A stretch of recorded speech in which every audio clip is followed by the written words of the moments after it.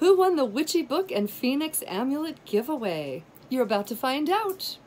If I don't announce your name, don't despair, dears. I got a dark moon banishing spell just in time for the upcoming black moon that's happening on the 31st of July 2019, which is in just a few days. This spell includes one of my download sheets with my brand new dark moon banishing sigil. And it's going to be really cool. So hang around for that. I'm Mickie Mueller. Welcome to my studio. Hi everybody. If you're new here, I'm Mickie Mueller, author, illustrator, and witchy woman. I bring you weekly videos with spells, witchy trips. Witchy trips. I bring you weekly videos with spells, witchy tips, and other sundries for living your magical life. If you haven't yet, be sure to hit the subscribe button and ring the bell so that you'll know when I upload new videos. All right, let's get started. All right, I know everybody's anxiously waiting to find out who won the Magical Almanac fabric bookmark with my triple goddess art on it and the beautiful little Phoenix Amulet from my Etsy store. I'm going to announce that in just a couple of minutes. I'm not going to make you wait till the end of the video because we all want to know who won and we can get that started and then I can get this shipped out to the lucky winner. But before I get into that, I had to share something that came for me in the mail this week that was totally unexpected and just beautiful and fun and sweet, and I just have to give a shout out to my dear friends over at Sacred Source. So they have this new CD. I don't know if you guys have seen it yet or not. This is, oop, and my light's going to reflect on it. There we go. Whoop, there we go. This is their new CD. It's beautiful ambient music. It's all guitar music, and Pete, who runs Sacred Source, actually is the musician. So this is like legit from Sacred Source. This is their music. They didn't hire some magician. They didn't hire some musician to make this CD for them. This is actually created by them. They're really cool people. They not only do they run a fantastic statuary business, because I'm a statuary designer for them. They're just really good people. But they also are beekeepers, and they contribute a lot to the community. Lovely little setup. And I will provide a link below with, so that if you guys decide you want a copy of this, you can grab one. When this arrived, it had this beautiful little organza bag, and in the bag was this gorgeous pendant that I'm wearing today. I'll take it off so you can see it closer. Focus on that. Oh, there you go. There you go. How pretty is that? It's just beautiful. That's called a flower of life. It's a sacred geometry symbol. Click on it again there. See if you can see it any better. It's sacred geometry, and it's just a symbol of life and all things happening. It's very cool. Guess what, you guys? If you get the CD, the necklace is included. So I was like, yay! That means everybody can get one. They're beautiful. It came on this really pretty purple satin cord. I think I might do I might bead it or put it on like a cord with some beads to symbolize, you know, life and health and things like that. So that would be really cool. But yeah, this is really neat. And it arrived on my hysterectiversary, which is the anniversary of my hysterectomy that I had a year ago. Who cares? Anyway, Sacred Source, check them out. Okay, so now we're going to announce the winner of this beautiful little prize pack. So here's what happened, because I'm a big doofus, and I set the time, I put the time on the contest is going to end at midnight, not realizing that, gee, I guess I probably should be awake at midnight to do the drawing. And it's just the afternoon here now, and I'm not going to film this video at midnight. But here's what I am going to do. I'm not going to upload this until tomorrow. It's going to get a little time travel-y on you. So what I'm going to do is, in just a minute here, I'm going to click to me tonight at midnight, and you can see me all bedraggled while I pick the winner, and then we'll come back to me now in the present time, It's a little less Doctor Who and a little more Bill and Ted. But we're gonna do that, okay. All right, here we go. Here we go. Future Mickie? Oh, thanks, past Mickie.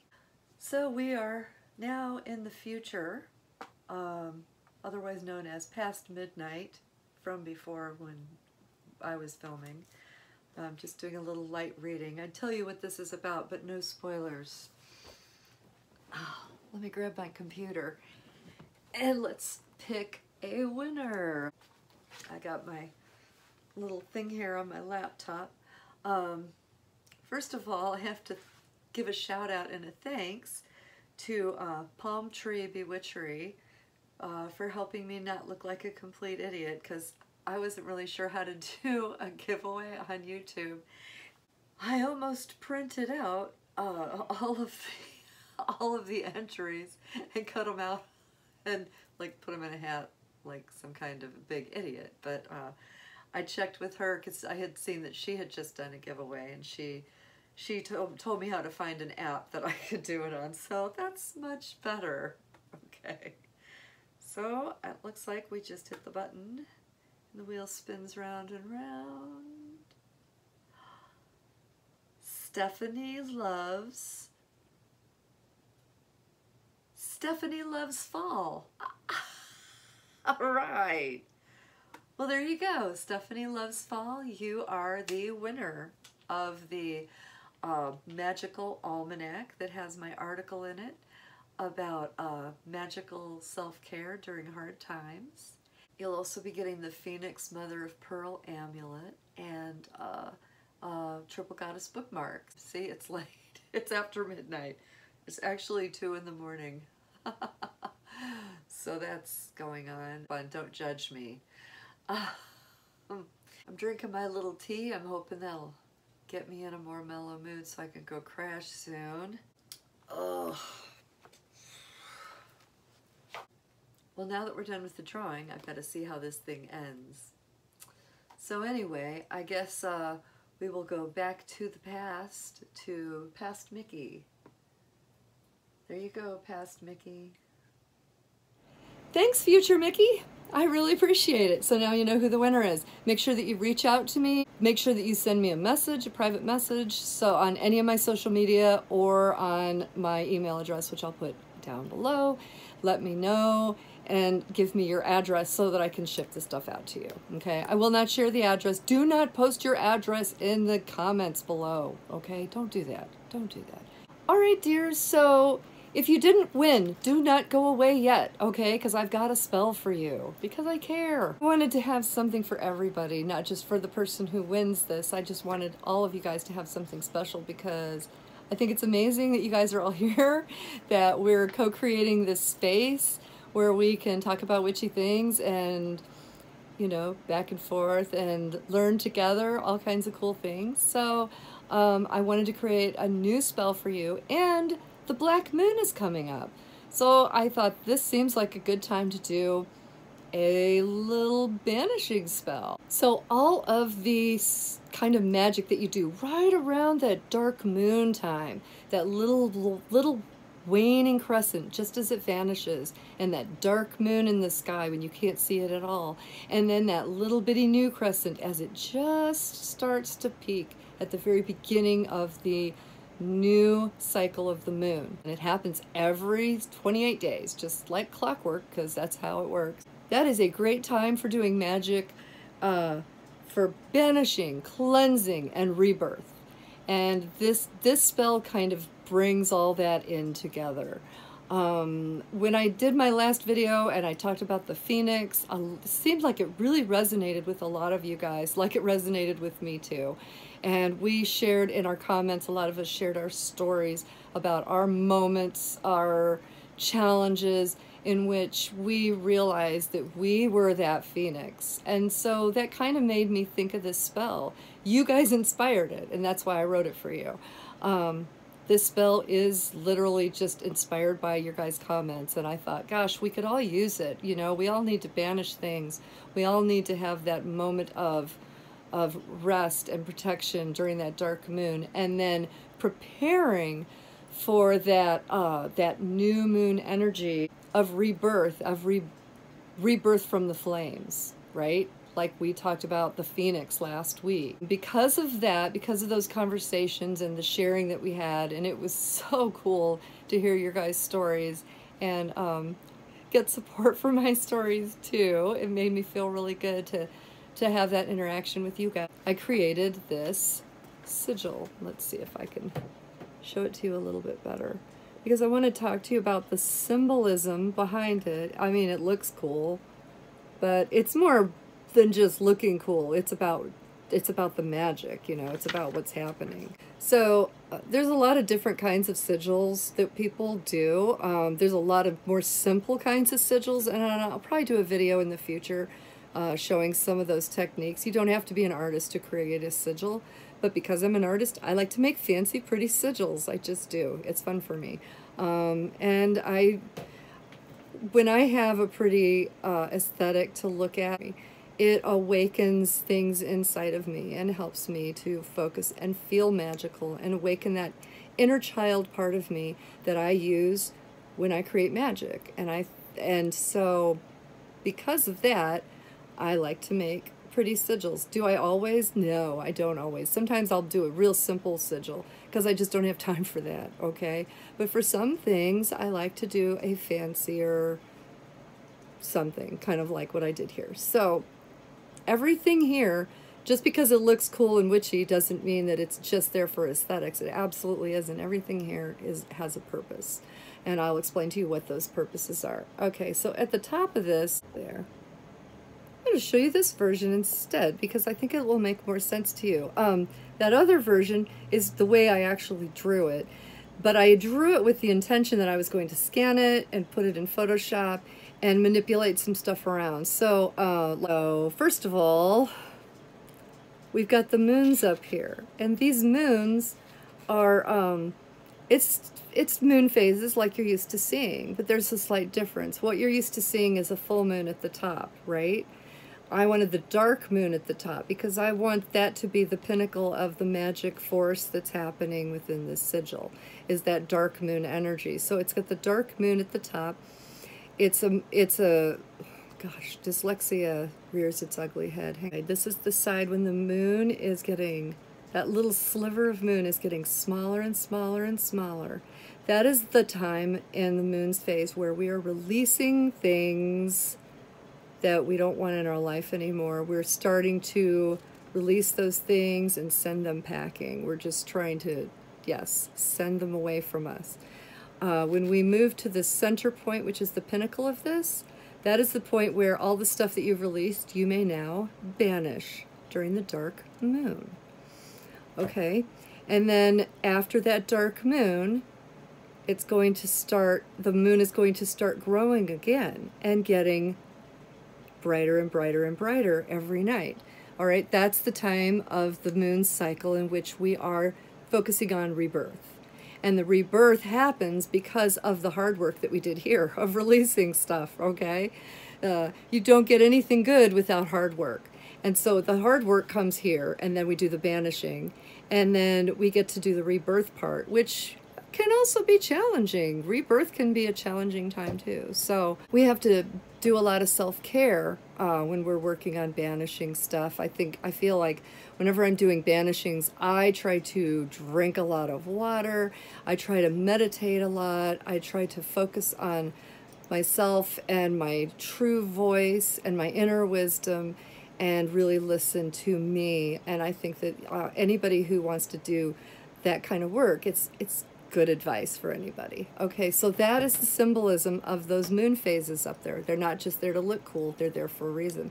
All right, now that brings us to the next symbol, which is the obvious one. That's a death's head moth, and I'll bring it up closer so you can see the death's head moth, and he's cool. It's pretty cool looking because, you know, it's got that little skull. I'll show it on this bigger one. This is the one that, but I inverted it in Photoshop, right? You can see the little skull right there on his back. And I put it in Photoshop, I inverted it so that you would get the white skull. because I knew I was doing that. Forget it. I'm just going to show you this one. It's easier. Anyway, you get the idea of how it changes when you invert it with the colors. So anyway, the Death's Head moth. So there's a couple other symbols that the Death's Head moth makes me think of every time I see it. All right, and it's not Silence of the Lambs, though it does a little bit make me think of Silence of the Lambs. And I do enjoy a good horror movie. But that aside, a Death's Head moth, or any moth, is a symbol of rebirth. It is. But they're a symbol of rebirth in a similar way to the way that a butterfly is. But butterflies are a symbol of rebirth in the daytime, whereas a moth is a symbol of rebirth at night. It's that dark moon change that we're talking about, that going inside yourself, that really dark place, and then being guided by the moon after your rebirth. When you've spread your wings, you're guided by the moon, and instead of necessarily dancing in the sunlight. So it's a matter of the really, really hard changes you might attribute to moth energy, whereas slightly easier changes, but still difficult changes, you can apply to butterfly magic. So that's why I chose the Death Head moth. The other reason is it also reminds me, it just got super dark in here, you guys. Did you see that?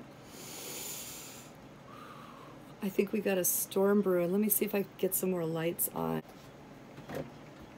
Ah. I'm a little blown out. Okay, I think that's a little bit better. Anyway, back to the symbolism of this guy. The other thing that the Death's Head moth reminds me of, oftentimes, is the Death card from the tarot deck. And if anybody who works with tarot or that's had a tarot reading and seen the Death card come up, you know, the first, and all of us readers know, and any tarot people, we all know, it's the one card that freaks everybody out the most. But it does, and we always tell them, what do we tell them? Oh, don't worry, it doesn't mean death. It actually means change, transformation, right? It means brushing away the old to make room for the new. It's what it's all about. It's not a scary card. It looks like a scary card because it's got the death guy on the horse, and I don't have one with me to show you, and I should have probably grabbed one, but everybody knows what that card looks like, I think. So anyway, the moth also reminded me a lot of the death card from the tarot. So I thought that kind of symbolism kind of works for that. Okay, so the next symbol that I included is the triangle. And again, it looks cool, yeah, but that's not the only reason that it's there. Gosh. My light is just everywhere. It's all every which way today. Okay, so the triangle on this symbol is a triangle of manifestation. And I will probably talk about that further in another video. But basically, the idea of the triangle, it's a very powerful symbol. It's a very strong symbol. This is something I learned about when I was studying design. And that it also involves magic as well. It's a very powerful magical symbol. And what the triangle of manifestation represents is the three sides are equal, one's pointing up, and the three sides are equal. And the reason for that is there are three things that you need in order to manifest. You need time to do it, you need the space in which to do it, and you need the energy with which to do it. And that is the triangle of manifestation. So I included that on here basically for some really powerful making it all happen energy. So that is there. And then this symbol at the bottom, this is a symbol that I love to use. It goes way back to Scott Cunningham's book that we all grew up with as young witches. Wicca Guide for the Solitary Practitioner. That's the first place I ever saw the symbol, and it's a symbol for blessing. So what I wanted to do was create this symbol that's all about manifesting changes in your life, getting rid of what you don't need anymore, banishing it out of your life, being reborn again into something better. and following your intuition and manifesting that, as well as, and I wanted all of that to be supported with blessings. So I put the blessing symbol below, so the blessing supports all of these concepts. That way the work that you're doing will manifest as a blessing. So that's the symbol, that's the reason for all of the little things that are happening on in here, and I hope you love it. So what I've done is I have created a sheet that you can download. The link, as always, is right below. You can download that and print it out and cut out the little, you'll see it when you print it out, you can cut out the little sheet, and you can use that as your petition for this magic. And this is petition magic, and I love petition magic. It's one of my favorite ways to do stuff. It's super easy. It's the kind of thing that I like to do on Samhain if I have guests over that are planning to stay for a little ritual later, especially if it's people who aren't really familiar with magic, but they're like, you know, you're a witch and all, let's do a little magic. It's one of the things that I really like to do is petition magic, because it's super easy and everybody can do it. Now, just because it's easy doesn't mean that it's not powerful. It's a very powerful form of magic. And I think that you'll see when I show you how this all works, that even though it's simple, it's got a real ba-bam to it. Okay, I put that sigil on it to empower what you do. And quite simply, what you're going to do is print that out. And then go ahead and cut the little petition sheet out. So this is just really a very basic banishing spell. Lots of people do this style.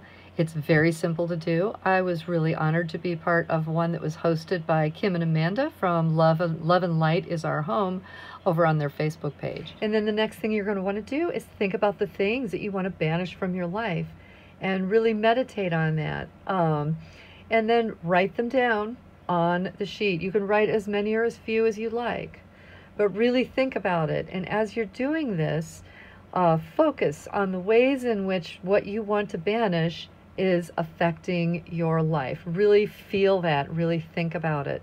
And you can write anything you like. You can write bad habits that you have, old behavior patterns that aren't serving you well, obstacles to your goals,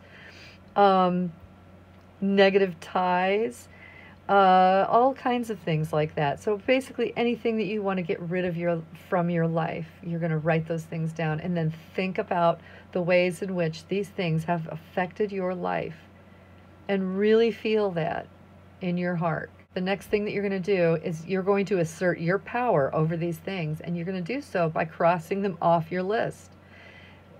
Essentially, you are energetically saying, I'm done with you. Another way to do it that some people like to do is to sign your name, your autograph, basically, over the tops of all of these things. And that also asserts your power over the things that you want to banish from your life, because you're covering it. Now you're going to fold that petition in half, and this part is just to create a channel on the page that will hold the herbs that you're going to add. I added cayenne pepper. These are all great banishing herbs, and you can find them right in your kitchen. The second one was cinnamon and garlic powder.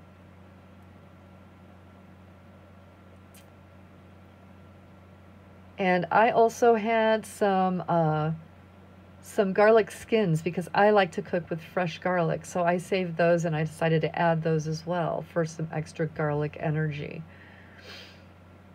And then I just add plain black pepper, which is a fantastic banishing herb, and sea salt. And that's my regular salt and pepper shakers that I use every day, but I keep sea salt in my salt and pepper shaker, well, in the salt shaker.